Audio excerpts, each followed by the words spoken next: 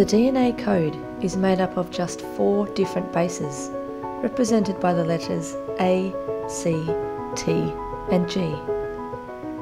The unique order of these letters gives our cells the genetic instructions to function. Our genome refers to all of these letters, and in people there are 6 billion letters that make up a whole genome.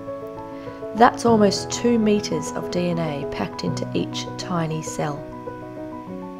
The DNA shares this space with millions of different molecules that are essential for packing and interpreting the DNA code.